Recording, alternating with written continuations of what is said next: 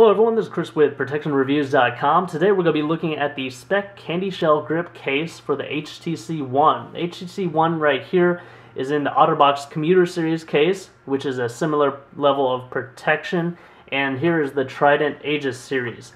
I think all of these cases actually retail around $34.95. It seems like a common price point for these types of cases. Let's go ahead and open it up.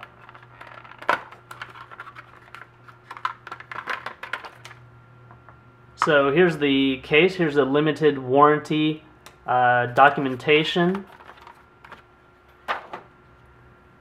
and it does not come with a screen protector.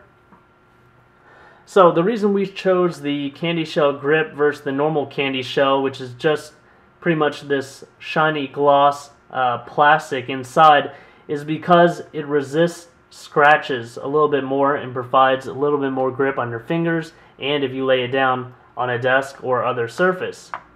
So let's take it out of the OtterBox commuter case real quick. This is a true dual layer. You got the plastic and then the rubberized silicone layer. Let's go ahead and slip it in this.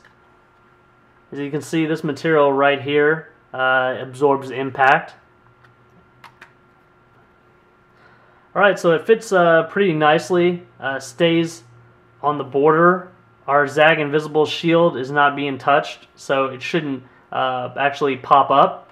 It does have a little ledge right there, which will provide standoff distance when we have the phone face down. I can feel feedback when I push the volume rockers. I have easy access to the power button, although on the tip it does push against your finger a little bit. The IR blaster isn't covered up, so it should work fine as a TV remote.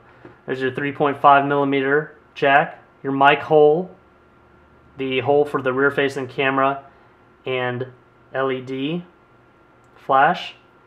The micro USB port in the bottom should fit most cables. The bottom mic opening.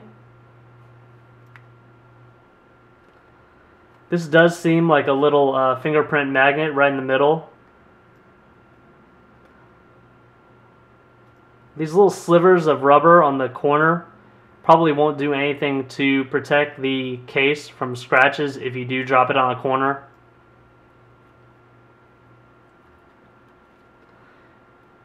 It definitely has a lot of grip to it, and it keeps the phone as small as it can while providing it an added layer of protection.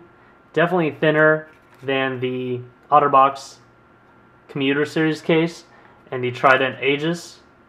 Probably similar though to the Silicrylic from Incipio or the Dual Pro Shine that we showed in another video. So for $34.95, the build quality looks really good.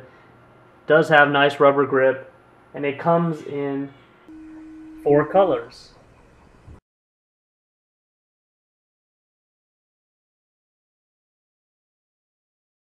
I'll go ahead and put a link to Speck's site in the comments section below. Please like this video and subscribe to my YouTube channel. It's viewers like you that allow me to purchase cases and do videos like this.